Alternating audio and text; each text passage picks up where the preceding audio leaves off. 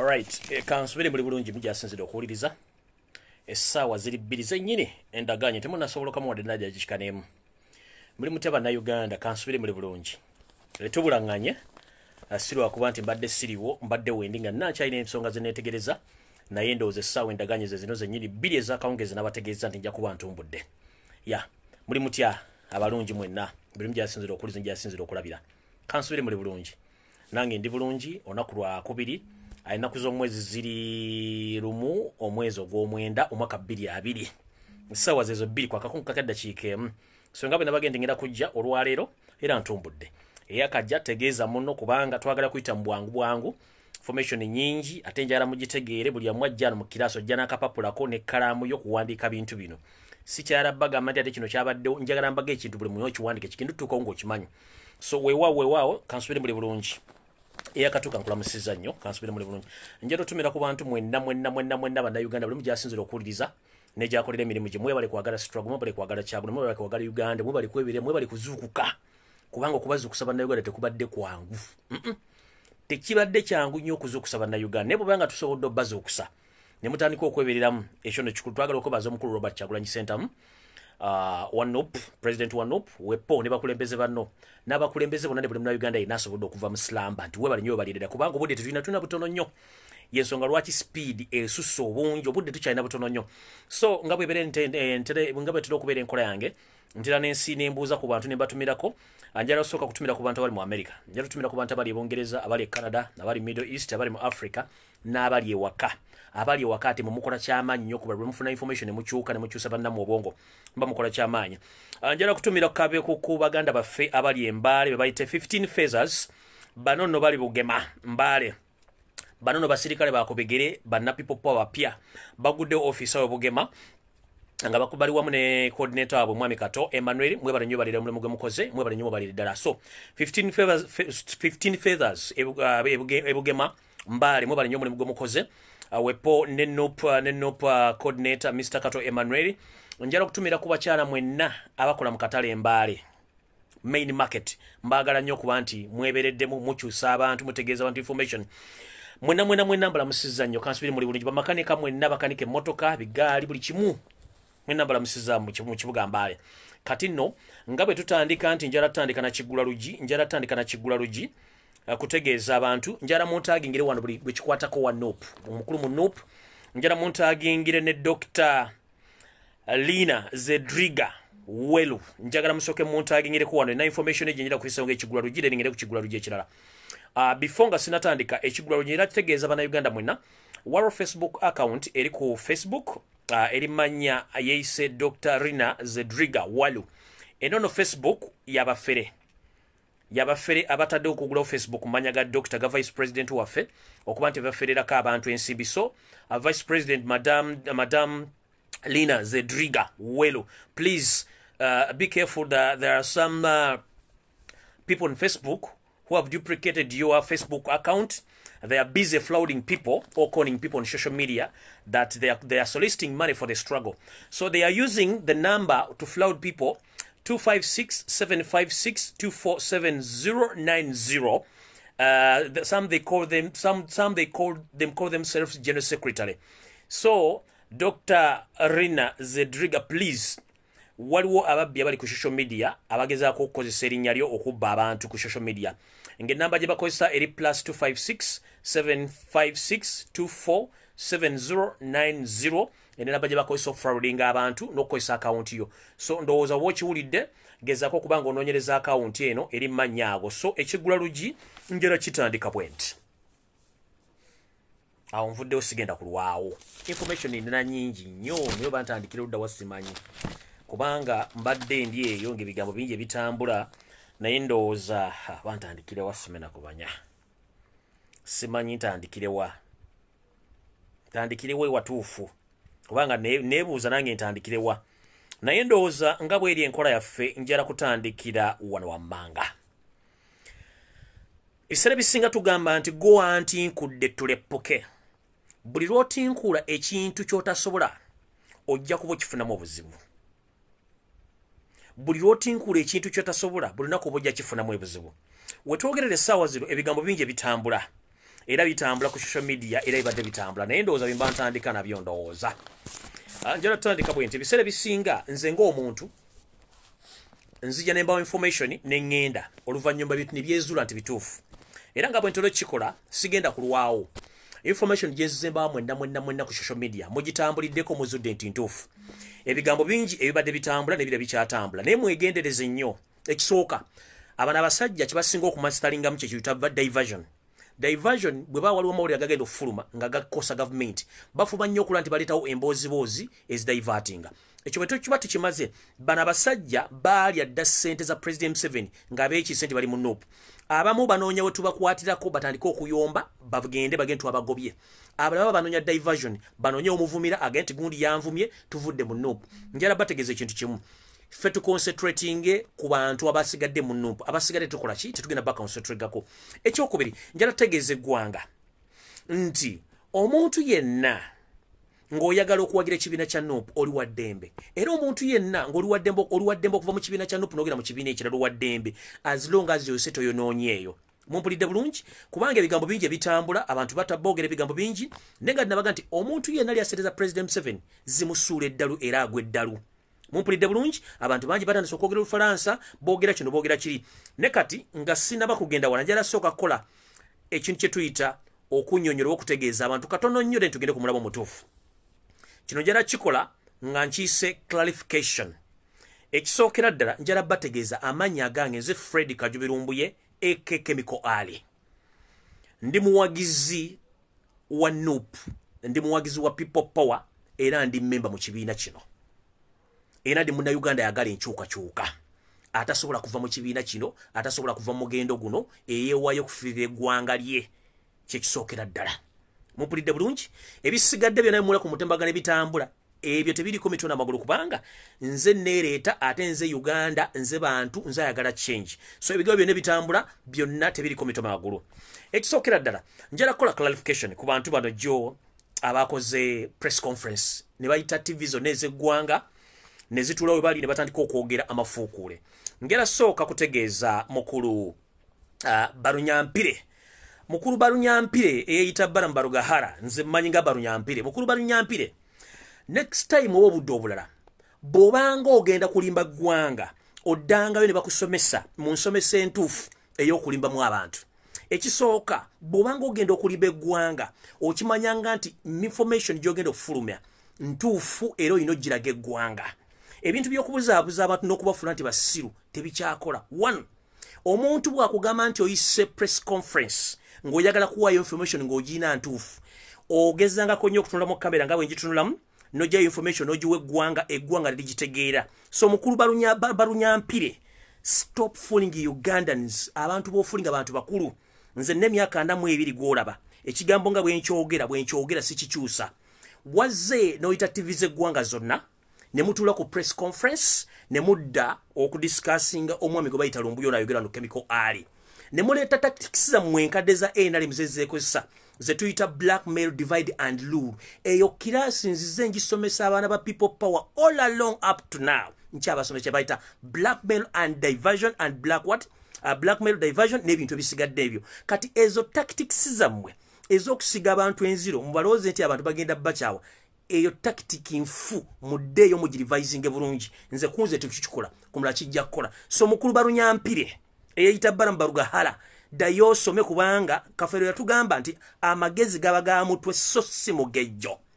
this is to remind you omugenzi Prince Job Paul Kafeero nti amagezi gaba ga mutwe so si mugejjo you may think that you have a big head but nothing is in that head temuli kirimu bwongo bukalu never ever mess with the Chemical Ali wa Fred Lumbuye kubanga nina obwongo bwange netegerera whatever you came with byakusaze dayogende bakutraining bulungi lokolo nene ngange nze siri mwangu nnyo wakutegerera nga gobolowooza mukulu Barunyampire wawurambweno omunyankora naginangu no nyampise ekiniga no nyamu mpale mwabadde ku live ya mwejjo nga mwefula nti mumanyi nnyo nenga mukola bikyamu okitegeera kati ate kirunyi nti olugero lwenjogedde olumanyi nti olugero lwenjogedde olumanyi mu Runyankole kitutegeeza so be very careful otherwise ojja kuba oli ku live nga mukola ebintu by'ekisiru weeyononere mu ngoye ekyo nkimanyi so mukulu Barunyampire kanjagale nsooke nkole clarification esooka. 1 nze ng'omuntu sikumanyi nkoma kulaba ku social media nga munda Uganda, that's all.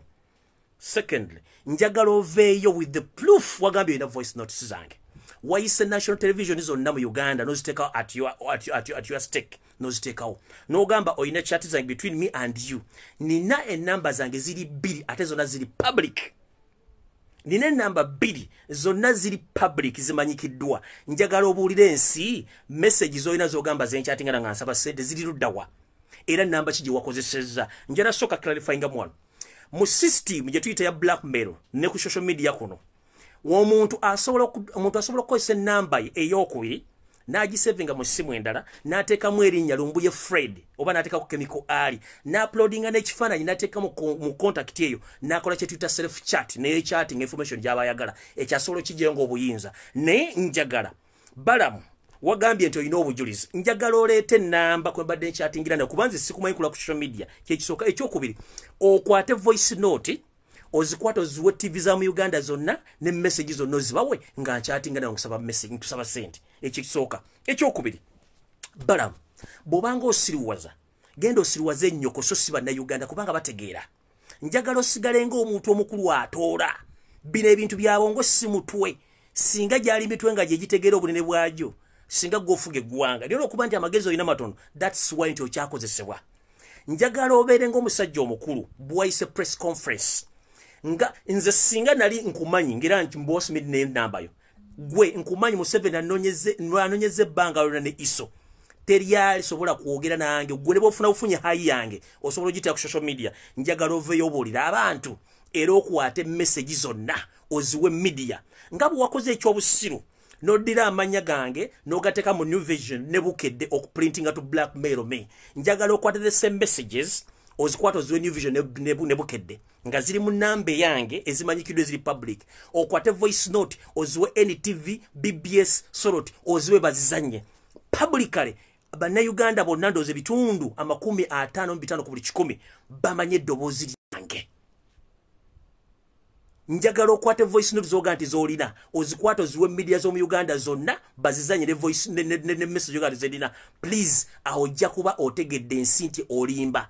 Eyo system eya blackmail divide and rule mukama oji yakusomesa nfudda yosome magezo ina matono whereby nti tosobola kujja mu public n'olimba ensi. Nze gwolimbirako mazze mu system y'ebyobufuzi emyaka 25 nga nimbi byobufuzi bino mbimanyi bulungi nnyo bwe babizanya. Era kyova olaba nze nenga nti kankole clarification to the public okubategeeza. Nze struggle nagitandika njagala tesirigivaamu. Sikulidde ku ssente za Museveni, sikulidde ku ssente za kitange yanza ne mmange ne bankuza mpaka olwaleero. Njagala eggwanga lyange, njagala bannayuganda, sobola kuva mu bannayuganda. Wakihurira mbweno. Okitegedde? Njagala okwata voice note ogenda oziwe NTV Soroti nga bwazikoze mbozirina nga ziri mu ddoboozi lyange. Njagala okwate message nga bwozirina zonna zoga mbozirina nga kyatingana nga osaba sente ozikwata oziteeke mawulire nga bwagezi n'okuba story mu New Vision Bucket ndasabye sente mu 7 oziteekeyo. Then there ntujja kula ebiddako ne batozina just keep quiet toddamu kwasama mukulu. Barunyampire take care of yourself. Boba time tojirina nze nina abaana abokulabirira nine eggwanga lyange lyenjagala n'okukyusa ensi. Lucky enough nti gwe tokyayina mwana kubanga oli useless father. So go and hold yourself properly. Organizing yourself ofuna abaana abokulabirira. Kuba toyina baana toyina budde. Please mukulu Barunyampire weetereze nze siri kirasiyo. You might be having money nga nze ndi mwavu n'entegera okusinga omuntu alina sente. Arenze sajja musitwago kukima sente kubanga nezinkuzizo okutuka mu myaka 2 sigwo zimpa. To remind you omuntu ali asereza President Museveni agweddalu with immediate effect. Bone muwadde sente za bwe muwadde muwadde sente ze mubalaba nawe kenyiro limu guwaddalu ekyo kimanyi nti you are mad ekyo kimanyi. Buli ali asereza Museveni agweddalu. I'm not ready to run mad. I'm not ready to behave like a ghost kubanga nkyayina future nene nnyo maaso nkyayina okwagala eggwanga lyange. So mukulu Barunyampire please wetereze. Olide bulungi wetereze. Esimu zange ziri public. The reason as to why nti nze nagaana okwekweka nenteeka simu zange ku public zibeereko. ekyokubiri najja nezijjo face yange buli kyenjogera nkicalculatinga nkimanyi sisobola kwekweka. ekyokusatu gwenga gwe omuntu omukulu njagala kukubulira next time obanga olimba mugende mulabe video ya mukulu Balunyampire bwe yabadde ayogera. He was hiding his faces. No, sorry. He was hiding his face. Nga yambadde maski atunula bwati. Tasobola kutunula mu kamera. Eyo yesaine eraga nti omuntu alimba. Bw'obanga oyogera mazima googere ng'otunulidde eye to eye contact oyogere obulira abantu. But obwedde otunula eri otunula weebuzaabuza kuga ebintu byonna babiyita mwenna muli half baked. Bambega ba Museveni mwenna muli half baked bye mukola tebitegerekeka. Genda onoonye bali abantu abalayisi b'ogenda okwogera nabo. Nze sirina muwendo kubanga ne Uganda teyina muwendo. Kitegedde siri bukolwa buno omuntu wala ku social media omugula ndi priceless kubanga njagala mmange Uganda ngeeteredde. So mukulu Balunyampire eyeyita Balaam Barwahara wetereze. I'm not your class. You have media in your hands. Please messages bawe bazisome, voice notes bawe bazizanye. But if not that, stop fooling people. Stop fooling people. Nze siri wa kirasio siri wa luzanya luo. Lya sentezo mugure yeddalu ebyo tujja bisingana. Nyenze maso. Oyo nkumaliriza kubanga n'ebintu bingi nnyo ebyokola. Njagala kukola clarification endera ku bantu bandera bwe babadde. Njagala kwogera ku jjajja wange ono omukulu Basajja Mivule. Njagala kwogera katono nnyo. Mukulu ebbanga liweze nga nze nkwogerako mbabuulira eggwanga nti omusajja wadde ayogera nnyo ebigambo byayogera si bituufu. Musajja akolera NRM nenga abadde okyekwesa. Until then bwavuddeyo no signing anogenda mu NRM wayogedde ebigambo bingi nsula ku street sirina wensula simanyi biki ebyo nno si kye kyandibadde ekikulu naye ekikulu kyandibadde nti wegendereze nnyo ebigambo by'oyogera ng'oli mu public kubanga emyaka gyo bagibalu kuba nti otegeera. Bw'otuuka mu myaka gy'abajjajja nga tokyategeera kiba kitegeeza obuvubuka bwakusala n'emyaka gyakusala. Sigenda kukubuulira bingi nnyo okujja okutegeeza ekintu kimu. Ozenga oyogera ebigambo bingi nnyo ng'olumba President Museveni ng'olumba gavumenti ne ng'oli mukozi we ng'ogaa nti tosobola kubeera mu nsi etali masomero nga gavumenti ekoze masomero temuli malwaliro corruption mungi ebyokulonda abibba batta abantu Museveni munyalwanda mu nsi temuli mirimu mu biki njala kubuuza bino bw'amaze okulya omugaati gwo Museveni yabikoze kye kibuuzo ekisooka. Ekyokubiri njala kutegeeza public nze sibeerangako ntebe era sipangisangako ntebe sina kijja ky'abajjajja bange ntebe. Nze banzalira ku Lubaga Road musajja rumba opposite musajja rumba flats nkulidde mu Sserwanga nakati mwenkyawangalira obuvo bwange n'obuddo buli gomba nziikibwa ttanda kiwambya nebijjajiba bijjibe ngo ebiri. So Mivule do you copy siberangako ntebe ekyo tolimba bantu kijjewo. Ekyokubiri I'm self-employed here in Turkey. If you want to know me please kubira embassy ya Uganda mbutuluche ejja kukubuulira. Ambassador wali amumyuka wali nakolagana ebyo abana Uganda birawe bali bajja kubuli ani Lumbuye Fred ani Kajubi. Bwoba bikulemye wakyaliwo omwami eyaveeno nga yali yakwasaganya ensonga z'abana Uganda go bayita Kalule Kagodo Kasujja musajja wa NRM. He will tell you exactly who I am. Ekirala osobola okubira Ambassador Johnson Orwa ye ambassador wa Uganda e Russia ajja kubuli Kajubi Fred yani mbadde mukulembeze one for almost 5 years. Buli structure y'obufuzi eri wano ey'obukulembeze nze nagiteka mu place. So please bobanga oyagala kulimba bantu na blackmailing ako kafu I'm very difficult to understand era tonsobola tekuli mwe kumwagena konsobola eno just mbadde clarification kubira embassy ya wano eya Uganda mutake ejja kubulira Lumbuye yani I'm self-employed sinonja mulimu nekozesa nina family nina abaana bendabirira mbadde wano almost for 8 years. Sisaba sibanja terya manja sisaba sibanja tebamanja sina gwe manja sina manja. I'm self-employed. Kati yokasasiro na wayogedde please consult the embassy, the Ugandan embassy in what? In Ankara. They will tell you each and everything concerned about me. Kubanga abakozi bamba manyi who the hell I am. Atemba demo kulembeze for 5 years. So whatever olokoso you are passing, genda bakusasule sente zo off my name nesonyiwa. Nkubulide gyenzaalibwa, gyenazaalibwa ne gye banziika. Ebiwayogedde byonna fana byo. Kwe sigenda kulwako kubanga njagadde kola kind of clarification ku information gye mwafulumizza. Ekyo mukiwulidde bulungi, mukitegedde bulungi, saagala balwisa kati ngenze ku information eddako. Okay.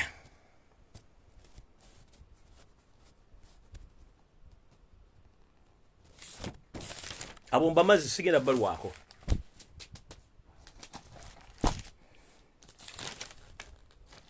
Okay, sigenda balwako. Sharing a video eno. Njala tegeeza bana Uganda mwenna kuba kati muwedde. Mweze. Waliwo ekigenda maaso ku setendekero wa MOBS. President Museveni, Electoral Commission ne State House n'ebitongole by'okwerinda biri mu kuregisteringa miliyoni z'abantu 15 ku setendekero wa MOBS Nakawa. Amatendekero gonna gaawummula era tewali mwana asoma. Naye ebizungirizi byange ne bambega bange baŋŋambye nti mu MOBS mulimu teeka egenda maaso. President Museveni ya ordering Electoral Commission n'ebitongole by'okwerinda okutandika okukola bakole data entry y'abalonzi awawera miliyoni 15 nga bagenda zikola babenga abantu balonda. Abaana bennyini abasoma mu MOBS nga bakolagana government wepo n'abatwala setendekero ono bamaze almost ennaku 4 nga bali mu kukola ekintu kino. Omwana ayingira n'omufaliso afuluma amaze okukola mulimu gwe akuwa yafuluma gubasasula. Setendekere saa zino akumwa military SFC n'abajaasa bakuma president. Ekyo kigenda maaso kimukoledde ennaku 4 nakati kyagenda maaso ku MOBS Nakawa. Bayina data go bayingiza wa miliyoni 15 za kubba bululu ez'abana Uganda. So mu byo mwebuuza nini numbers ze batujjako bazitwala wa eno ye data system gye bade bagenda okukola. So omuntu yenna ali Nakawa nga osobola okutuuka Nakawa era tuba tusaba amagye gaffe mugende mangu muzingeko no MOBS. Waliwo ekigenda maaso bali mu kuwandiika abantu abawera miliyoni 15 nga bakikozesa abayizi abakolera mu abasomera mu MOBS. Oli ayingira n'omufaliso gwe afuluma amaze kukola mirimu gye ne bamusasula n'agenda. Ne information njije ku label source kubanga nayo bambega lwamuni nawo bambega mutegedde bulungi. So mukulu Museveni ebintu bye mugamba byonna byemukola byonna bigenda baswaza.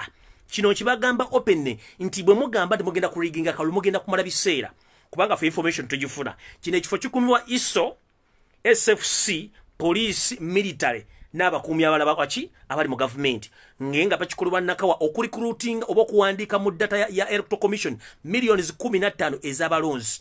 Kino kigenda maaso. Ekyo nno kikolebwa Nakawa ku MOBS era musobola okugenda unembisangawo kati esaazo bayinza obiddusawo ne babitwala. Ekyo nno nkivuddeko sagale kirwako.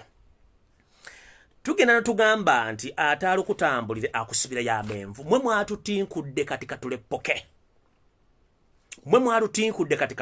Tugenda kulepoka tutya. Mwatinkudde Kyagulanyi mujjako empaka ku Z nga mukozesa mukulu mabirizi male kubanze sagala kuvuma n'ekyokubiri njala kukola disclaimer.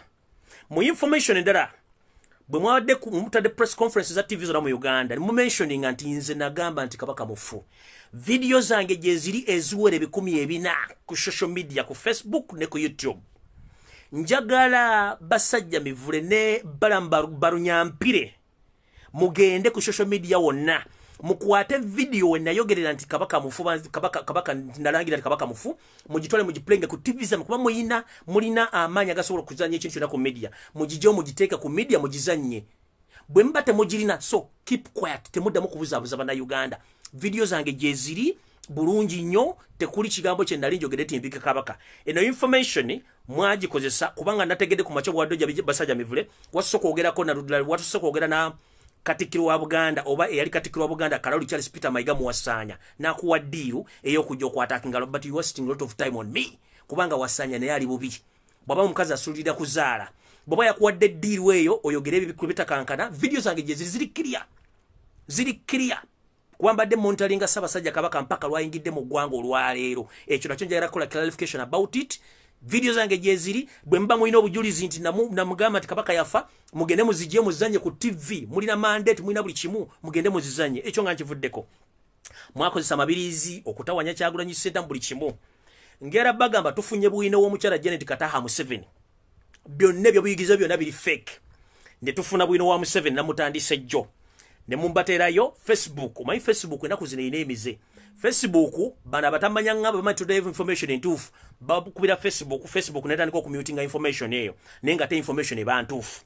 Kati njala bategeeza omuntu yenna osobola okukwata essimu yo n'ogenda mu Gola Moses kwe tuyita Gogo n'omubuuza who is Jeno Yoweri Kaguta Museveni eita Kaguta Museveni ejja kubuulira sites nyingi za kubuulira Museveni yani ojja genda mugola Moses Tirugo tuita gogo otekemu Jeno eita Jeno Muhoozi Kanyerugaba ejja kubuulira yani gye yazaalibwa first and foremost mwakubidde Facebook ne freezing post eyo nene mwerabira gogo temusobola gi freezing one okumanya ebintu bembibuzabuza ng'empale za gwe kenyini President Museveni gwe kenyini ebintu byo tebitegerekeka nebya mutabali wo tebitegerekeka certificate je tulina original eraga nti ono yazaalibwa mu Kenya naye ku gogo mwateeka nti yazaalibwa Dar es Salaam mu Tanzania naye ne mwerabira okukyusa ennaku z'omwezi still certificate je nataddeyo eraga Muhoozi obuzaalibwe eraga nti Muhoozi bamuzaalanga ennaku z'omwezi 24 omwezi ogwokuna 1974 certificate eno ejje bulungi amakulu g'ekintu kye nabadde ntaddeyo ejje bulungi n'ekugamba nti Museveni amanya g'amatuufu yeyo seri tubaharurwa rutabayisirwa gemanya g'amatuufu gegali ku certificate ya Muhoozi era n'ekulaga nti Museveni we bakola certificate eno yali operative ya Uganda State Research Bureau ekitongole ekyali kikwasaganya ebyobukesi mu ggwanga munda during Obote's regime ate nga ye department gye yalimu era mwe yaseddekera badde okubatuusa okutuuka waali era still birth certificate yene ekulaga nti Muhoozi gommanyi Kanyerugaba amanya g'amatuufu naye ye Muhoozi Kanyerugaba turahabulwa rutabayisirwa naye lino erinnya tubahabulwa lino erinnya Museveni baali mutuumira waabwe Rwanda ng'ava e Rwanda ng'akyali mwana muto ekivunulwa nti Museveni tawabulwa mu Lunyarwanda kitegeeza Museveni takola ki tawabulwa kana akabonero kakulaga bulungi nnyo nti alina bamuwabula bawera 200 ne tekulya mu magezi mumpulidde bulungi kati bino ebintu binamujambuzaabuza binambuzabuze eggwanga kubanga mwabitinkudde ono certificate ye kulaga nti munna Kenya mwe mwabuzabuza mbamuza Dar es Salaam Tanzania kiba kitegeeza mu constitution ya Uganda gye tulina ekugamba ebintu bino wammanga kambi basomere bulungi mu bitegeere mumpulirize bulungi constitution ya Uganda ekutegeeza bwete in the law the law in Uganda says you must be a citizen by birth to stand for presidents in Uganda. And the president is not a citizen by birth. And there is no hospital can say he was born in Uganda. Ekivunulwa nti omuntu okubeera nga qualifying okubeera nti oli munna Uganda ogenda kufuga Uganda. Oteekeddwa okubanga oli nzoola ya munna Uganda era nga azaalibwa mu Uganda. Njala kubuuza ekibuuzo ekisooka. Yoseri Lutabayisirwa mutabani wa Kalekyezi wazaalibwa mu ddwaliro ki mu Uganda. Yoseri Lutabayisirwa mutabani wa Kalekyezi eyita Museveni Kaguta wazaalibwa mu ddwaliro ki mu Uganda.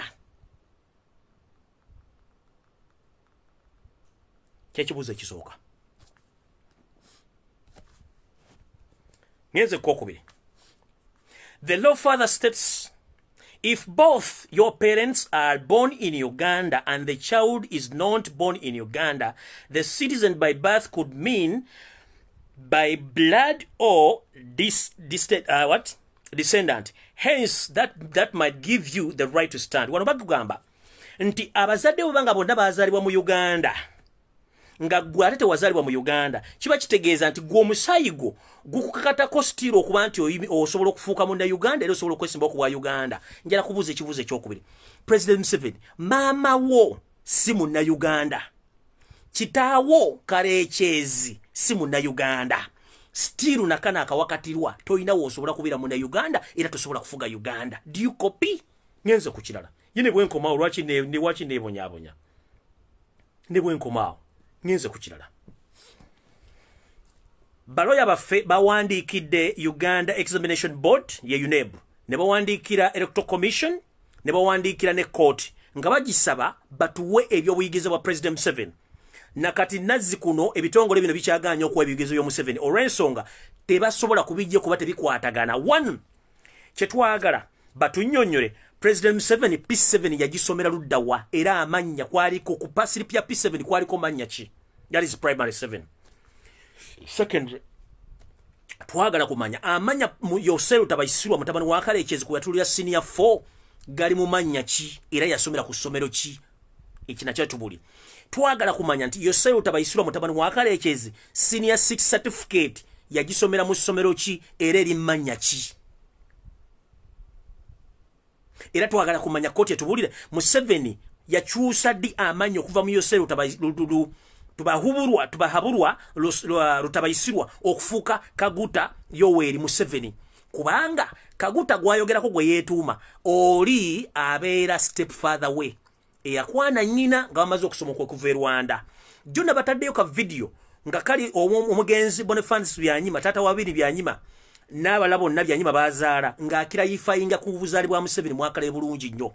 Omwami oyo bwe batuuka mu Uganda y'omu ku bantu abayambako Museveni okutuuka waali.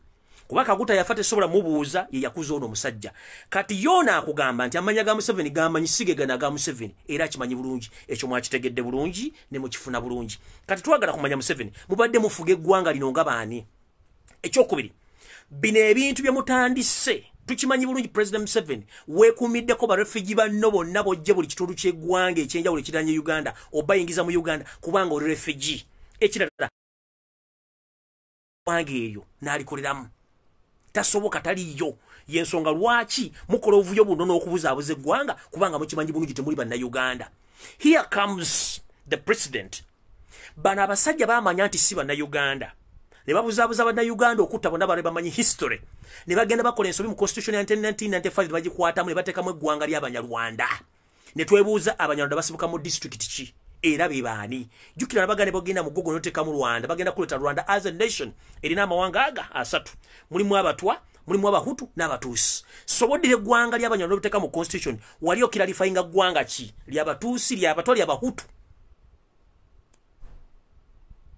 If I may ask mwali mukiralifayinga ggwanga ki kubanga you knew somewhere you're going to be caught offside right now. Twagala kumemumwa bitinkudde mumwatinkudde bitu byakyagulanyi naffe katubatinkulire twagala yunebu before nga temuna munotinga Yosero Tabayisirwa atubuulire yazaalibwa mu ddwaliro ki mu Uganda. Obuyigirize bw'okuva ku kirasi 1 okutuuka waali bwava mu buli mmanya ki yakyusa ddi erinnya okuva ku liri origine limanyiddwa ne mu certificate ya mutabani we okutuuka wano waali litwagala okumanya. Genze maaso mwabitinkudde eya Janet story njirina yonna ne social security number eye Sweden kuba kwatidde obulimba obuno obuyigirize obunanjirina. If it is possible nsobola okudda nkola video endala ey'okubiri nayo kumwambula okubalaga ati family yammwe muli bakadoonya mubuzaabuzize eggwanga for all along nga muloza tugenda bategeera.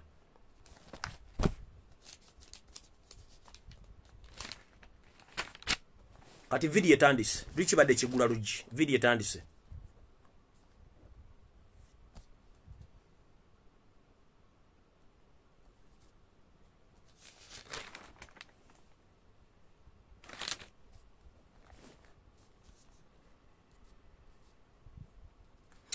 Tutandise bwe tuti Rwanda terulibusa mwichi eno enyi gye tukubya amabega oba gye tulimu ne zireeta omusajja omukozi wa State House mu mateeka amatuufu omuntu sivili atateekeddwa kukwata mmondo. Era mwalabye omwogezi wa polisi kyewandise ku mukutu gwe nti tebalina buvunaanyizibwa bwonna bubuuza mukulu gwe bayita sipapa ekimukwase munno nekimutambuza n'emmundu balina kubuuza President Museveni kubanga alipotinga President Museveni. Njala bategeeza officially omukulu sipapa ya contracting bw'anaawera mission ey'okusaanyawo Robert Kyagulanyi Center mu ng'amukubya amasasi. Eyo mission agirina mu ngalo ze 10 wandiika information eno. Sipapa ya contractingibwa okusaanyawo Robert Kyagulanyi Center ng'akozesa obuyinza bw'emmundu. Ekyo ekikolwa kiyakoze kye bayita sampling 1-2 oba testing microphone 1-2. Ekikolwa yakikoze ng'atambula n'emmundu za gavumenti ezimenya amateeka. Omwami ono lwali terubusa najja ku kitebe kyaffe ekya People Park Street kwe yayise.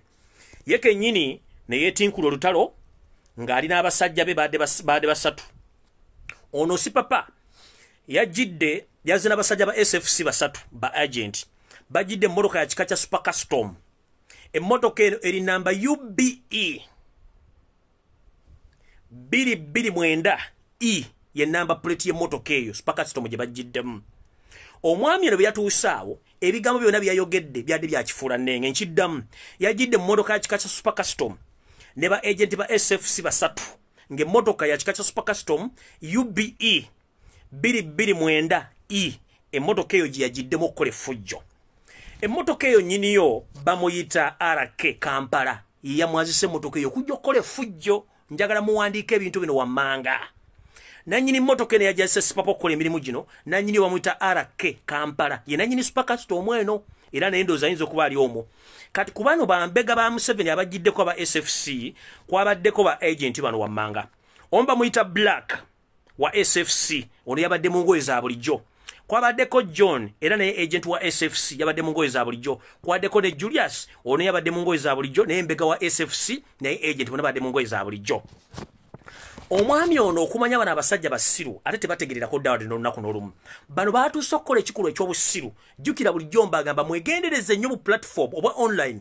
Iso yateekawo ne ESO ne CMI ne President Museveni State House okuba nti bukola diversion n'okuba nti bukola butandika okukola kye tuyita interview ez'ekifuula nnenge. Mwalabye incident eno bwe yaguddewo ani yasusse oku interviewinga Mukulusi Papa yabadde omuvubuka gwe bayita Simego bayita Ibulake Mukasa. Nabagamba ono nyina akola mu State House nembaga nti ono muvubuka mukozi wa state era n'ebintu byakola abikola on behalf of state. From nowhere Papa malokole fujjo n'okuba amasasi.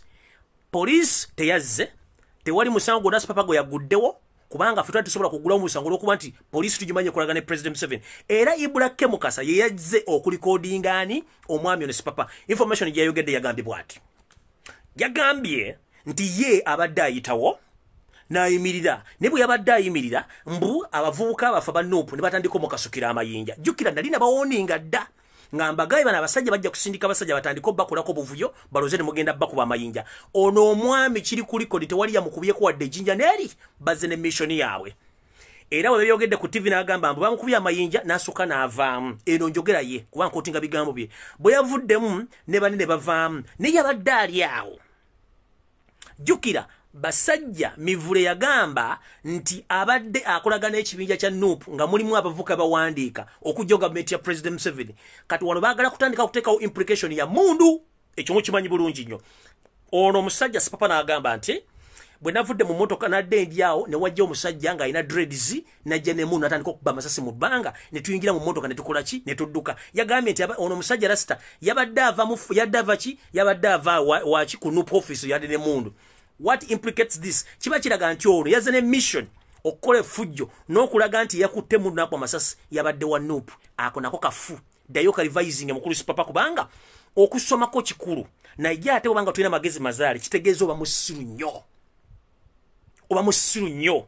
Video mugende mugira ku social media mutandika okwetegereza byayogedde. Ate omwami ono ekyobusiru kye yakoze bw'amala okukola incidents n'afuna interview bwe yalowooza nti agenda kukola interview to blackmail Kyagulanyi blackmailing Nuupu yalowooza nti ffe ba analyst tetusobola ku analyzinga nsonga zino. Ate ne police nejjekola ensobi nekola note yemu ngati this we are less concerned about Papa. Ebintu byene bikwata Papa tulina kubuuza President Yoweri Kaguta Museveni kubanga yamuwa emmundu. Ekyo nga nkimaze. Omwami ono mu jjogo lye yakomyewo akawungeezi n'abuuza abavubuka ng'ayitawo nti kasukali keeko oba twongeremu. In his own voice n'abuuza kasukali keeko oba twongeremu. Bwe yabenze ku interview yalaze emmotoka nti baagikubye amayinja. Mbalayira tewali muntu yakubye emmotoka Papa mayinja. Ono yagenze maaso bwamaze okuvaawo awo n'atuuka ewantu watuuse ne batandika emmotoka ne bagidamage nga bagikuba ennyondo oba ne bagikuba ekintu kyonna ekyagireseko damage gyalaze ku TV nti bagikubye.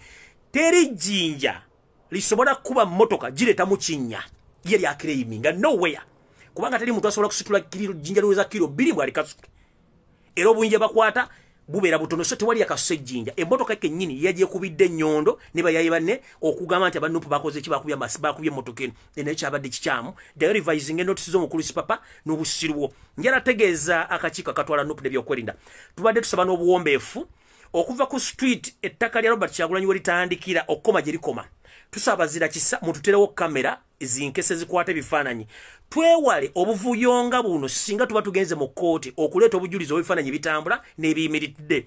So nja kusaba n'obuwombeefu akakiiko ka Nuupu ne ba people pa mwenna abasobola please tubasaba mutugulirewo kamera okuva ku kizimbe ekisooka mpaka ku kizimbe ekisembayo kuba munda eri gyeziri naye ebweru wano tuteekawo kamera esobola okukwata ebifaananyi biyimiridde n'ebitambula tusobole okwewala emivuyo gino.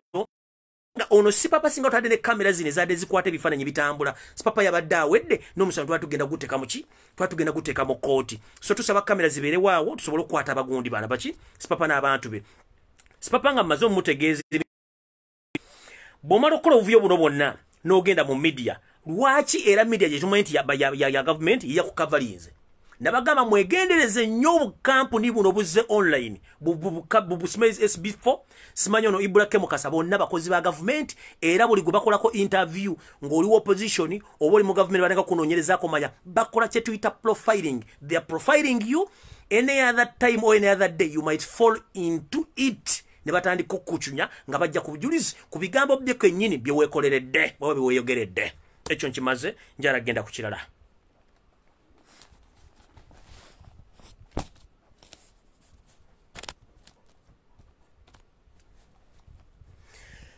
Kimenya mateeka mu constitution ya Uganda omuntu yenna civilian okutambula ne mundu nga toli wa maje.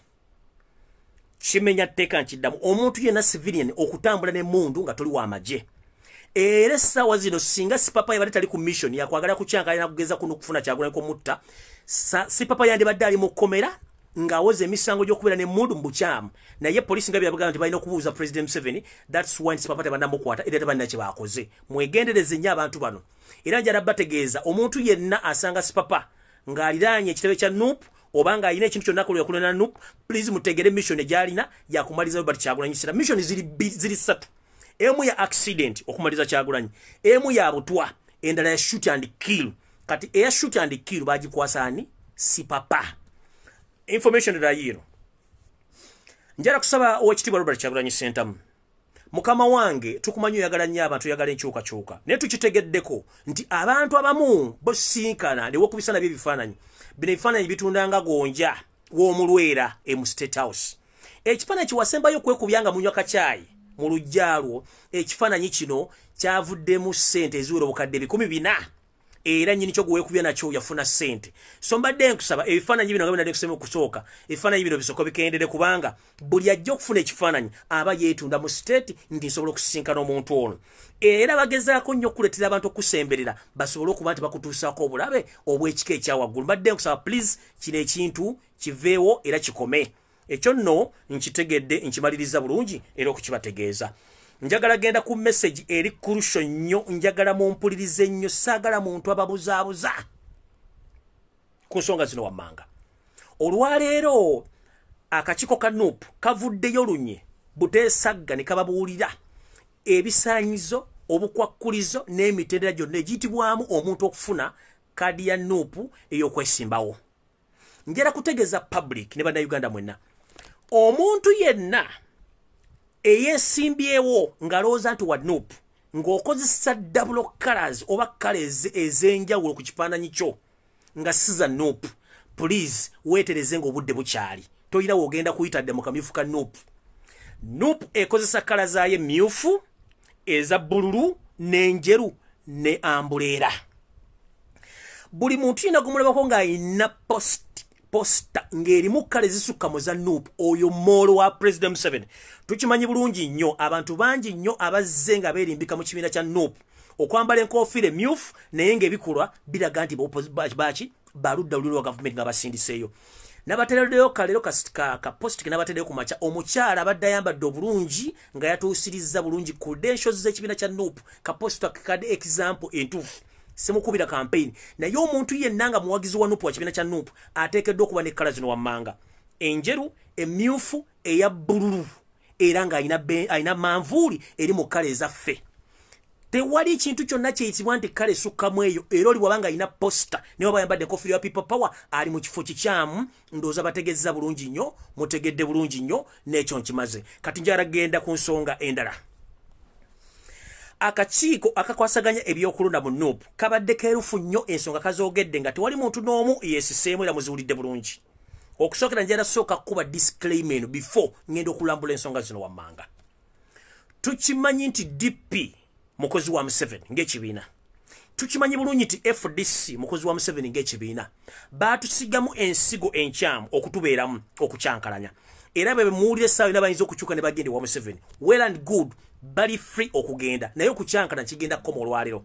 Ngenda kusaba nti ngenda soka kuba disclaimer ekisooka omuntu yenna anavaayo ne yeekubira akalango ku social media before the nomination nga tezinnaggwa oyo abeera mall nkiddamu omuntu yenna yeekubira obulango musime banyimye kadi maybe kibi ng'obudde bukyali kubanga nfunye information eri abantu abatandise okusosolwa bloggers okutandika okudisorganizinga nomination system eno nga beekubira obulango balumba Kyagulanyi musimanyi aleseewo abaana baswagolinze nabo kale bagenda ziwa abantu balala kibi mbabuulira that is false information and blackmailing and tarnishing Noop as a party because mu Noop for your information tetunnakola nomination kyekisookera ddala tewannabawo nomination tewali guba wadde kadi ya Noop kwagenda kwesimbira kyekisookera ddala omuntu yenna atandika okugula ba bloggers batandikira omukolera ebintu bino before nominations alina kyeyenoonyeza ekirala zino nkola clarification omuntu yenna anaavaayo n'agaana okukkiriziganya n'ebivudde mu kamyufu ka Noop n'otandika okukola diversion ng'ovuma ogerega otabula abantu okola confusion with immediate effect tugenda kukulangiriranga mall kubanga you knew exactly wogenda okwesimba nga waliwo omuntu asukka mu omu whereby exactly okimanyi nti abantu babasukka mu omu wabeerawo okuvuganya kuno kubeerako awangula era omukongratulatinga ati munnange we bali kuyitamu kati gwe bw'onoova mu kaluulu kano aka Noop nga bakuwangudde kali bagiwadde omuntu omulala nojja n'okuba enduulu ng'oyagala okusosamaza n'okwonna ekibiina kya Noop tugenda kukulangirira official nti oli mall kubanga information tugimanyi babateekamu ku ssaawa envanyuma ng'akalulu kabasudde oba akabifu kabasudde mujje mutandika okukuba sisiri tumukooye mukuba ekyakyala ng'obukoko basazeeko omutwe mutandika okwogera folofoto muno n'ekibiina kya Noop mutubategereddewo ate information ngibaweereddewo before esigadde ennaku 17 okutandika akamyufu ka Noop naye bwemuli omuntu yenna ng'acyakyala ng'akamyufu kawedde ng'ate akimanyi for information that any competition involves 2 people but wabeerawo winner omu so the winner takes it all so gogoba wanguddeyo revising notices but the moment you start shouting okublackmailinga okwogera kasasiro that is a big mistake tujja kukulangira nti oli mall mukiwulidde bulungi ekyo nkimaze ngenze ku kirala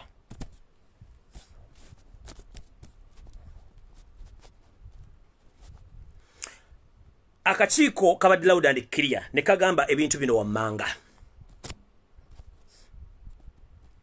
nti candidate yenna agenda okwesimba mu kamyufu ka Noop oteekeddwa okuba ng'olina obuyigirize obujja mu kifo ky'ogenda okwesimbamu era mukitegedde bulungi ne bakutegeeza nti omuntu yenna agenda okwesimba ku kadi ya Noop mu kamyufu kaayo oteekeddwa okuba ng'olina fule kala za Noop ne symbols tetusuubira muntu kujja mu Noop ng'alina black yellow red simanyi green bikoze bitya purple bagenda kukomya ku bunya togenda kuyingira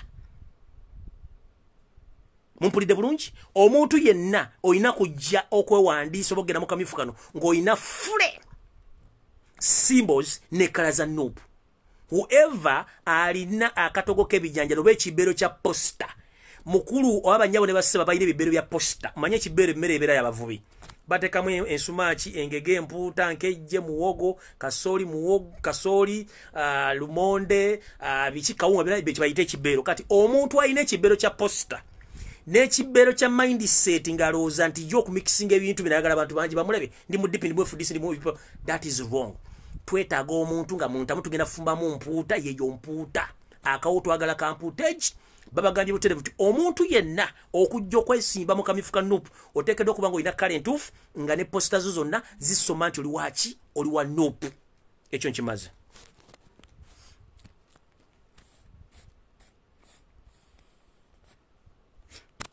ekirala kandidate wa Noop yenna omuntu yenna ng'omaze okubeera n'ebisaanyizo byonna bino omuntu yenna kakiiko ak'ebyokulonda ali mu Noop bw'akusaba ssente oba ekyoja mu miro asobole okuyisaawo oba okukolera favor oba ggwe n'owulira nti waliwo eyawaayo ssente gwe bakulemese please reportinga ku bekikwatako with immediate effect kubanga twagala kujja nsoli mazzi zino ng'obudde bukyali nomination oba mu kamyufu ka Noop kabwerere tekaliiko ssente nkiddamu kabwerere tekaliiko ssente omuntu yenna akusaba ssente mu Noop okwesimbawo oyo aba akoze ensobi era information gye tulina eraga nti abantu bonna bambwayo ssente mwaziwayo ku bwerere kali akalu kagenda kuba ka mazima na bwenkanya ekyo nkimaze je tukubye mabega mu kalulu k'abavubuka twafuniramu ebyokuyiga bingi whereby n'abantu be twatuwadde stamp okuwa abaana bafe bagenda okwesimbawo ku byalo kukaliza abavubuka abamu bamibwa stamp nga bamibwa enseekezi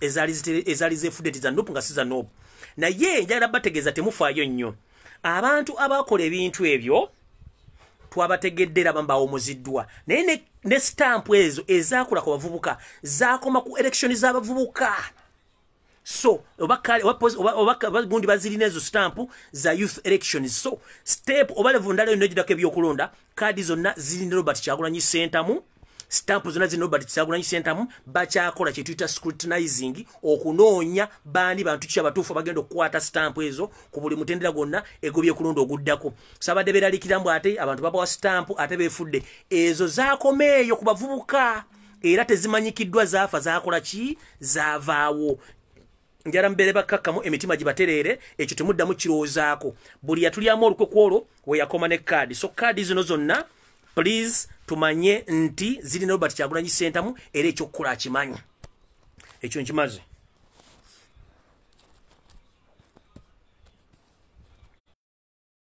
ekirala tukimanyi bulunye nti Yosero tabaisura mutabani wa Karekezi atamanyi buzaale bwa atamanyi na java tukimanyi bulungi nti wasindika bambega bangi nnyo okonfuse gabanda Uganda era n'okonfuse ekibiina kya NUP naye njala kibagaba n'abantu bano nze gwolaba abantu bannimyeko empindi ku mabega okuba nti mbagenda mu ntalo nabo kye tuyita bato n'ekigaana nze okugenda mu bato sirina kyenfiirwa naye waliwo kye tuyita diversion and confusion buli lwemba nga ngenze ku social media nga ngenze kulwana muntu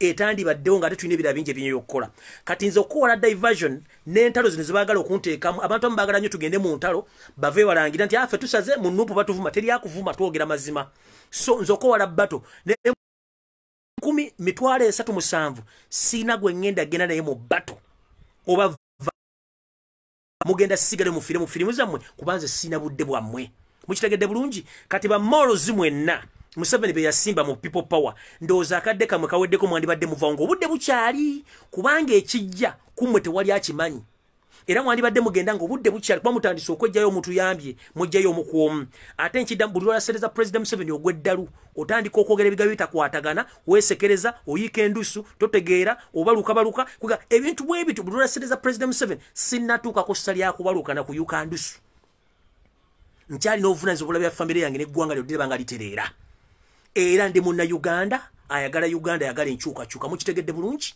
so sisobola kuva mu struggle mu enjiri ate sobola nze struggle ate mwe struggle era mwe Uganda nange nze Uganda nze struggle namwe mwe struggle sisobola kwetunda bwentyo kubanga Uganda yange mwenzaalibwa njagala change so wona abadde bakola olokoso bikisime biga ebyonna Museveni abadde abikosa okuva mu mwaka gwa China okuva myaka gyensanvu nga zakola kye tuyita divide and rule blackmail and tarnishing and blackmail kubanga njala babulirako ka history katono nnyo tuleke tugende maaso omugenzi Idi Amin Dada ebikolobero byonna bamusibako nti yabikola teyabikola ebitundu 65 ku buli 10 ebikolobero bivumisa Amin Yosero tabaisura mutawano wa Karekezi yabikola nkiddamu ebitundu 65 ku buli 10 ebikolobero baga nti Idi Amin Dada yabikola Museveni eyita Museveni Kaguta yakola ebikolo bino ng'asinzire Tanzania ne bajaje banne kubanga bano ba pirates abatalina address mu Uganda bibakola ebikolo bino so bano okujja okukola diversion and blackmail okugamba ekintu kiteeko kirumirumbu yenze tewali kinuma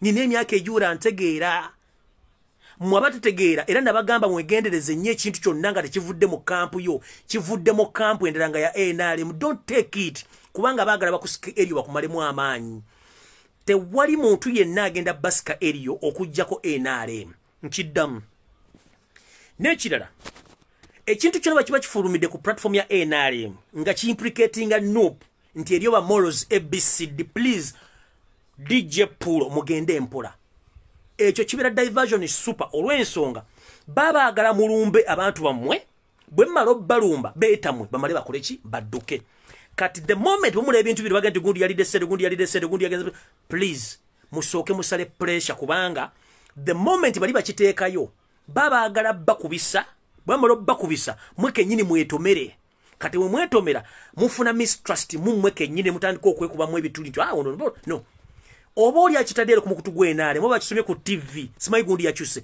until lwanajja ne bagamba nti bamulangirira agenze mu enaale, but at the moment please tuba tubateekako amaaso. Kino ekintu ekyetukubaganya twetomere please nakirabemu kirimu side effect whereby tujja tuuka okwekuba ffena twemalewo. Mumpulira bulungi? Tujja tuuka okwekuba ffena twemalewo kubanga Museveni kino kyekintu kyasinga okutegeera. Batomere bakubaganye bayolo batwale lumu.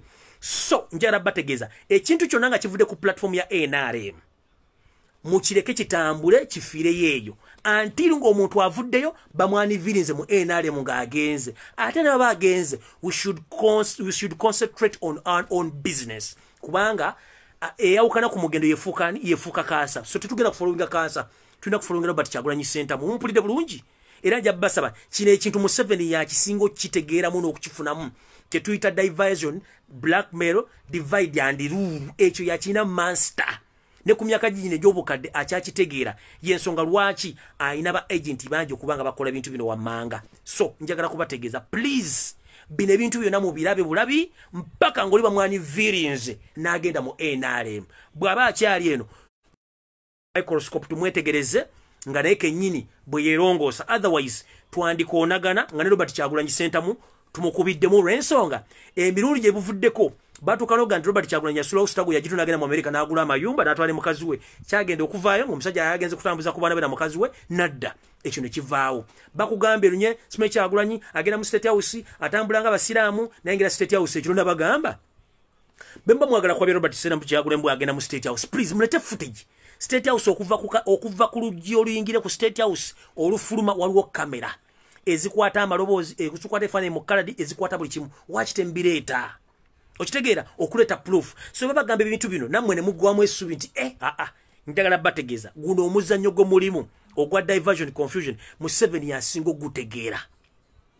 Okitegeera? So omuntu yenna gwe mulaba ku social media ng'alumba Kyagulanyi mukitegeere nti akola nsobi. One, nina omusajja gwe njagala okutegeeza. Muganda wange Ed Mizaya wakoze video nagiwulidde ng'olumba Robert Kyagulanyi Ssentamu nti agenda kuwa kaadi abantu abakajja mu Nuupu aleka abaana bamukoleredde ebbanga atakusiruwaza. Let me ask one simple question, Mr. Ed Mizaya, kuba manyi kwoli kunera owulira. At first wavumanga Robert Kyagulanyi Ssentamu nga tomwagala, then you changed your minds n'ogamba omuwagira. Bw'oba omanyi amateeka g'ebyokulonda n'ebyobufuzi mu political parties, akakiiko k'ebyokulonda ke kalina mandate okulangirira ani afunye kaadi okusinzira ku competition eberi in between these candidates. Gwe okuvaayo n'ogamba nti Kyagulanyi Robert Kyagulanyi musiru musimanyi avudde mbana be simanyi awagidde abakazi abasajja bapya. Please tolina mandate ekuvumisa Robert Kyagulanyi Ssentamu to the extent omuyita omusiru oba mbu simanyi yakutegeerera. Oyina endowooza yo ng'omuntu omu, oyina akaluko kamu nga nze bwe nkalina. It's better you keep quiet. Bw'oba oyina eyakusasudde omukufuuyira akadingidi, please sente zirye but keep quiet. System eri open and logical. It's a competition and the winner takes it all. Tugenda mu battle eyakamyufu ne tulonda ideas, aina qualification, aina buli kimu, asinga yawangula asigadde oyina kwegatta kwoli ne tugenda ku kintu oba n'ogenda ku kintu ekirala.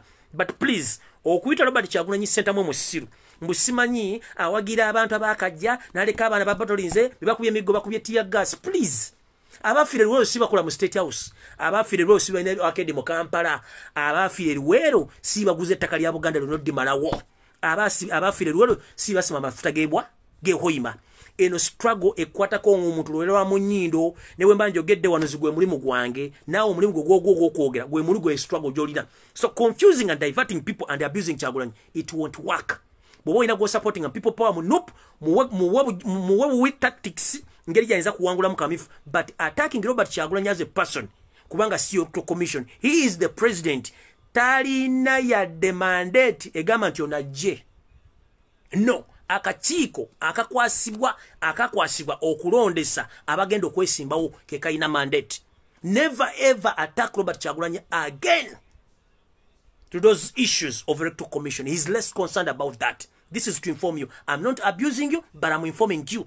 Because this is a political party which is well structured. Era ina abakulembeze bayo abakola ebintu bino. Naye please tukusaba n'obuwombeefu. Sikulumbye sikuvumye nkubuulira kubanga nawuliriza video yo ngolinga akola confusion ne diversion okuleeta obutakkaanya wakati w'abawagizi n'abagenda okwesa mu people power. Nkugambye akamyufu gubeera muzannyo asinga obuyigirize obumanyirivu ne support yawangula era asigadde ayina kukkiriza naye singa gwe baba wangudde adawutinga n'atandika okukola parapase blackmail and tarnishing tutegererawo oyo abadde mbega President Museveni kubanga Man U bwezanya ne Liverpool neekuba Man U ompuliriza Liverpool tegenda kuba FA tegenda kuba wagizi tegenda kuba chi tegenda kuba Queen enonya kigenda kuddako ku the next match. That is the simple solution for that. Ate manyo wagira omupiira oli bulungi manyo wagira omupiira nti Man U bwesanga Arsenal nekuba Man U nekuba Arsenal ekisawo tekyekuba ngumi era tebavuma Queen tebavuma FA no Arsenal Man U eddayo ku drawing board negamba next match ngenda kukwata nti Sunderland badda ku drawing board banonya Sunday bagenda mu kuba bata. That's the only solution. But dividing people, confusing people, ngolokuba goina go wagira, please, techikola. Mo political system, or multiple party system, akamyufu ke kasalawo. Era yenna nava mu kamyufu ngakube endulu, musima ibanzi byesima bakola ki no. Credentials izo, obusobozi bwo, obutegeera bwe obufuzi n'amaanyi goina ku chovola balo bati yakona isente byagamba, please. Nze sinze ngendo kunominatinga. Abantu abali ku ground ge maanyi go. Boba toyina manyi ku ground sina kyenkwetaaza.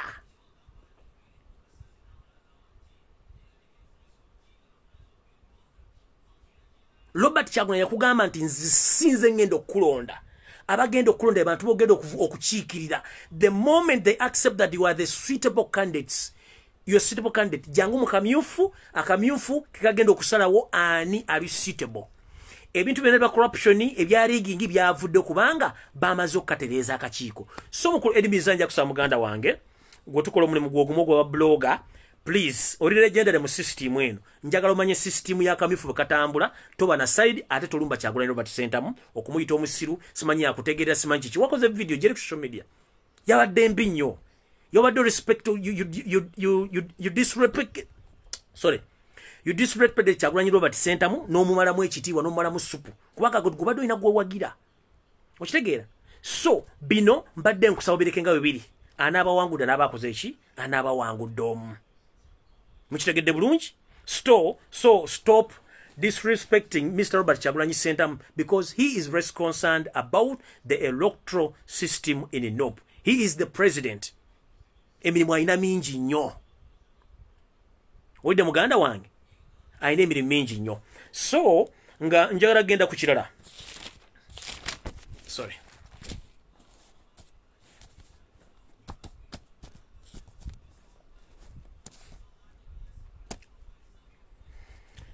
Ensonga endala ejja kukwata ku nsonga ezikwatagana ku bannayuganda ffenna. Muwulidde video gye nva okuteekayo nti President Museveni yalagidde ebibanda by'omunda byonna ebikola embaawo n'okulanda embaawo batandike okuwunda kye tuyita batons ezigenda okukozesebwa batamanya ngamba okuba bannayuganda. Mumpulira bulungi nnyo. Naye eno si yegenda okuba solution nkyogera lunye. Nze wadde ebigambo bye njogera ndibiddamu ne bwe ndiba ndi mu kooti kubanga nina right ebyogera. Mu politics gaba mazina ga nkima ekigambo kyonna kye njogera nsobola okyogera kubanga bya bufuzi. Sirina mundu sirina jambye sitanko muntu nina right ekoma mu ggwanga lyange any given time wemba njagalidde. Giving out information is not a crime against humanity.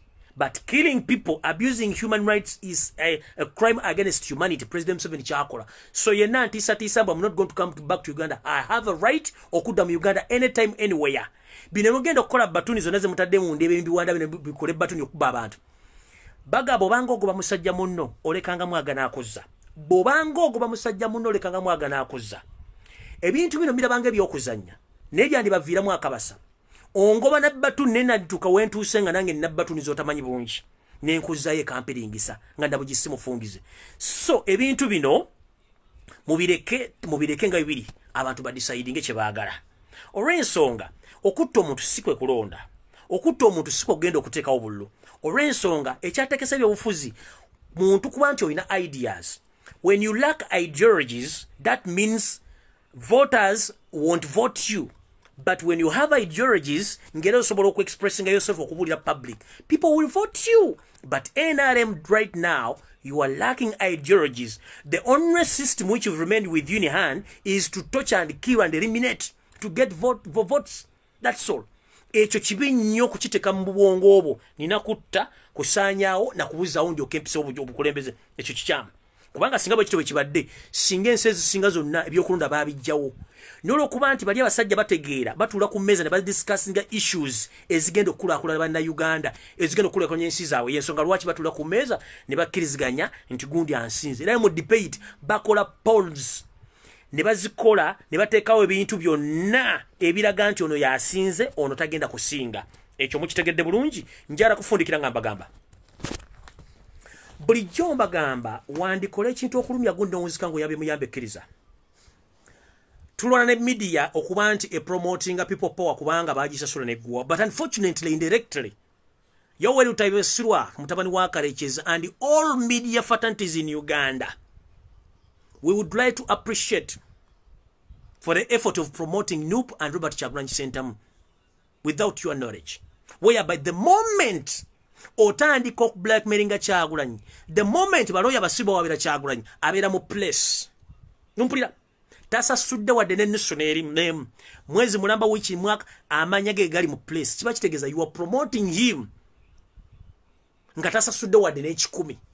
Era towagala kwebaza mabirizi omulimu gwokola gw'amaanyi nnyo keep on until lwonoomanya nti kyokola kya busiru kubanga mwekuba goal one njala kubula mabirizi tolina wogenda kuwangula musango mu kooti ng'owangule Kyagulanyi naye ate nkuwalabula ekintu kimu President Museveni gwe bayita akozesa n'amala n'asuula owatutte omusango mu kooti mbu batadde criminal summons bayita Kyagulanyi Ssentamu bamukwate omusango gugenda kusinga naye fine gye bagenda okukuba sigwa talina toyi tolina ssente ze bagenda kukusaba musango ago kusinza otherwise okujjako akagaaliko n'akasawo kakabeeramu ebita bya sate tu n'obukooti bwote n'ogenda butunda kuba tebuli vali ssente ze bagenda kukusaba so mu bintu byonna by'okola tukusaba wegendereze nnyo ekinaava mu kooti wandisibire ruzira ng'ekikusibiza ruzira kugaana kusasula ssente za Kyagulanyi Robert Ssentamu zayonoonye musango gyonna gy'ozoomuwaabira naye indirect nga tokimanyi nti wandikola ekintu okulumya Robert Kyagulanyi naye ng'oyambe muyambe ekkiriza kubanga Museveni yabeera mawulire NRM ne Kyagulanyi basobola okufuna airplay ku TV mu mawulire mu nkuubo ku social media nga boogera ku Kyagulanyi mutukolera omulimu gw'amaanyi mwe temukimanyi mukola ky'amaanyi nnyo nga temukimanyi nti mupromotinga Robert Kyagulanyi Ssentamu kubanga media ya kusasula fete tulina sente ne mutu yamba ku promotinga ku TV ku radio ku social media wawona ninga te mandati indirectly okitegera so bine ebintu byene mukola Museveni kunyonyola Museveni he is a loser is a user akweyambisa namala nakusuula ekinava mu kooti eyo wallahi ogenda kusibira luzira nenze njala obebaza nnyo mwebale ku promotinga Robert Kyagulanyi Ssentamu TV zimwogerako, radio zimwogerako, empapula za mole zimwogerako, ku social media bamwogerako nga muli kubya simete yasoma simai yalimbe myaka eyo promotion temugimanyi like Balaam did. Balaam, you thought you were going to blackmail me or you say what you yagala eyo system old tactics eya Museveni gye yasobasomesa nkadde nnyo but unfortunately omuntu okuwandikako mawulire ga Uganda da New Vision bukedde kitwala sente nyingi nnyo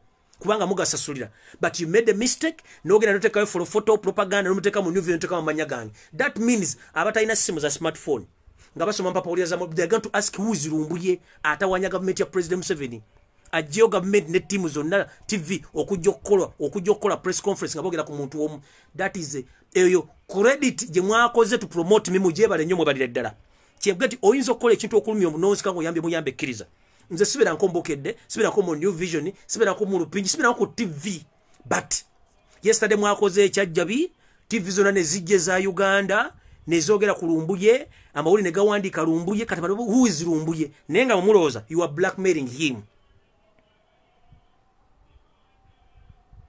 okitegera mukole ebintu nga mulowooza ekintu kyenkola nkifunamu bwe sikifunamu eyo enkola eyokusirwaza abantu mbalooze nti gundi mukyamu nga mutadde propaganda Museveni yagikozesa ddala kati emulemi kye tumenya kati gwe giwaze nayo nze nyina tebera nko ku TV ya Uganda mpapula za mole siberanga mu but unfortunately you made a mistake, you promoted me no wandika mbukedde New Vision ni Smile Mawulire ki TV zona zogera kunze tola nti oli musiru nnyo Kyagulanyi bagamba ati muge agenda kurunninga the most ever expensive campaign. This is exactly what is taking place right now. Omupromotinga n'abantu be abamukolera emirimu gye. Okitegeera? Use your common sense before you do anything. Gwe kimwe kitegeeza muntu kutekamu New Vision oba kuwandika mbukedde. Kubana talina smartphone ya group apolo mukadinaso Lumbuye yani bagwedde ki uno musajja yani atisa acyankalanyiza gavumenti tukumuteka mpapula mawulire tokiraba mukola ebitunga temanyi kubanga goloza bona okola propaganda blackmail and intention taba blackmailing someone nokutanisha ingeri nyali nti you are promoting your system and regime okunzija mu system nabagamba nja sigala nga ndi omu struggle n'abalaba n'abagoberedde nja sigala kumula masijja kuvaako nkiddamu nzikibwa miti ya natanda kiwambya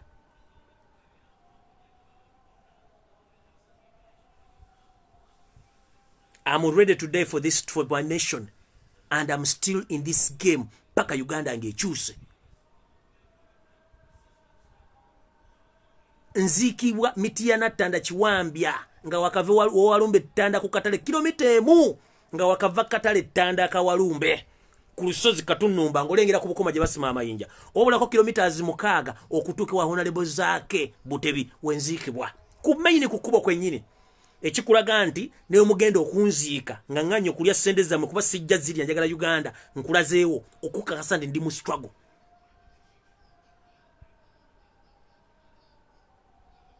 so mwale ku promotinga Kyagulanyi nga tatadde mu wadde n'ekikumi mwale ku promotinga Lumbira tuka mawulire ge kampani ku TV nga satadde mu wadde n'ekikumi kubanga airplay ku TV okuzanya ekintu ky'omuntu kiri wakati wa miliyoni 6.5 oba akalango konna okuzanya ekintu ku radio oba erinnya kiri wakati wa mitwalo 6 just mu dakiika emu okuwandika ekintu mawulire okufuna omuko mulamba kikwetaagisa miliyoni 1.8 okuteeka mu mukogo kati nze sisasudde wadde demo wakozesa Sereza State okupromoting ekintu okumpromotinga nga golozo nyononera linnya wenkugamba nti wandikola ekintu okulumya guno onzika ngo yambe muyambe kkiriza mukulu barunyampire eyita baruga hare eyita Balaam barunyampire wetereze run the ethics and those old tactics tezikyakola mbu blackmail tarnishing someone's name hopeless bitumukola bya kisiru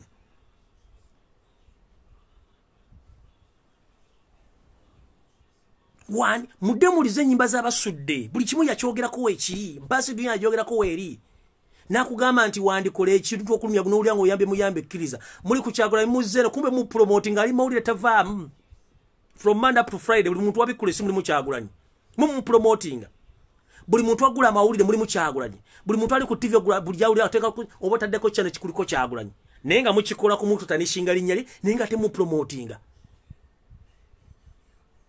okitegeera kyetubagamba nti mwabulo ideas musobola okukola if I'm nothing why do you concentrate on me if I'm nothing why do you concentrate on me there are so many big people in NUP in FDC in DP why do you concentrate on Lumbuye Lumbuye is nothing nkola mulimu gwango gwa Uganda okukyusa Uganda nitandika okukola emboozi z'ekisiru mukulu awo twabuuka odwa twavaawo dda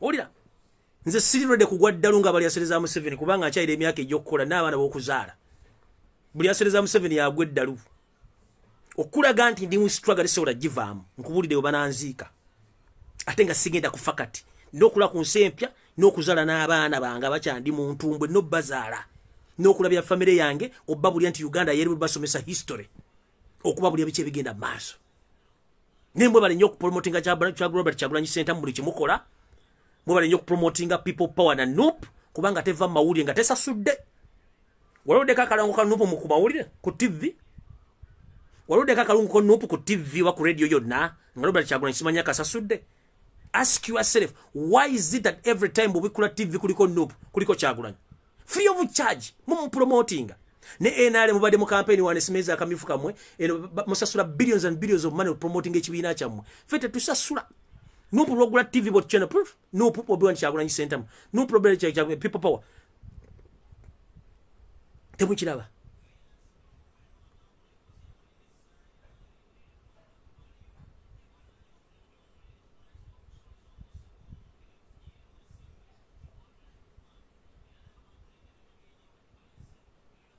Gwenjagala mbulyo TV Robert Kyagulanyi Center mjeri yasa zisudeka akalangu bagenda kuzanya akalangu kakanupu oba ka people power teriyo nebuli ogula TV kuliko nupu Robert Kyagulanyi Center people power buli ogula TV oba radio kuliko Robert na mawulego negayibwa kuliko Robert Kyagulanyi Center tana sasula de n'ekikumi n'eki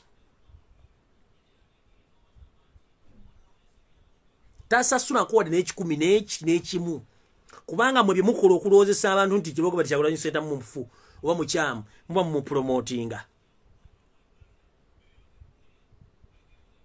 Ochitegera so bile bintu mule ebyokutisa tisa mwogera kasasiro please fe wetu lita tugenda kuvaawo ndi mu people power ndi mu nupu mpaka last ate nokula ku Uganda empya paka lweneberawo mumpulide so mukuru barunyampire eyita Balaam baruga hare omunyankore na agirangu no nyampise kininga nonya mu mpare esawe ja wetereze. Next time, if you are lying to the public, owango yogera mazima, look into the camera direct with your two naked eyes. Never ever look aside when you are giving the right information. But due that you are lying to the public, wabado tunula side yeri, musime no bujulizi, ninempa polo, tununa mu camera, go wazeitide wazesasulide. If you, baba wadi na information entufu, waisama ule TV zona, watch wadi information yeno jibawa. What about the voice note? Nebazizanya simple zijeyo. Stop fooling Ugandans. So mukuru barunyampire barugahara. Be very careful. Be very careful.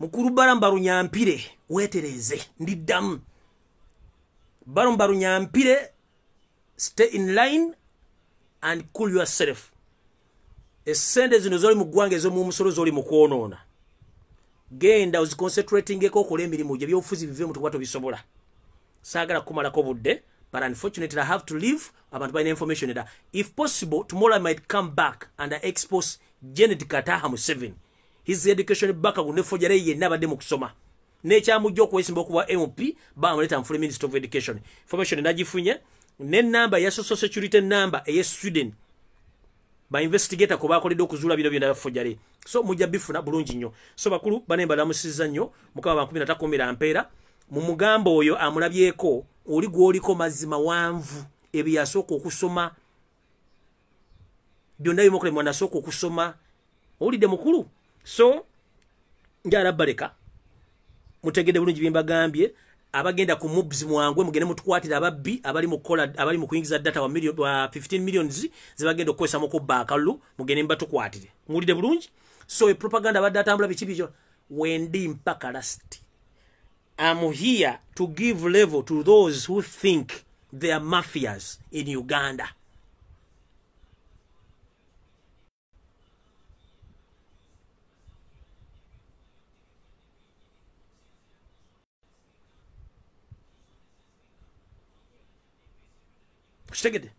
So mukuru Balaam barunyampire oba barugesimi because barunyampire Balaam wetereze before it's too late. Njagado basibulira wano mukaba 13 either tomorrow baddi mukaba 13 ampera mweraba.